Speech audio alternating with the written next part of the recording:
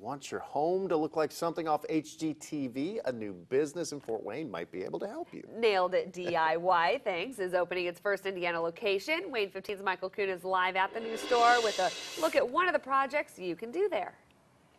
Good morning. We have been hard at work for the last hour and a half, and we finally have it, the finished product here. We started with just a few pieces of wood for the frame and the background, and sanded it down, painted all the pieces, put a stencil on it, and put the finishing touches on it. And now we have a finished piece of home decor customized here at Nailed It DIY. We've got Macy Miller here, the daughter of the owner, kind of a family business here. Thanks for being here.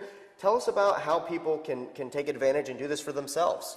Yeah, so you come in and you make a project, and it makes a good decoration for your home.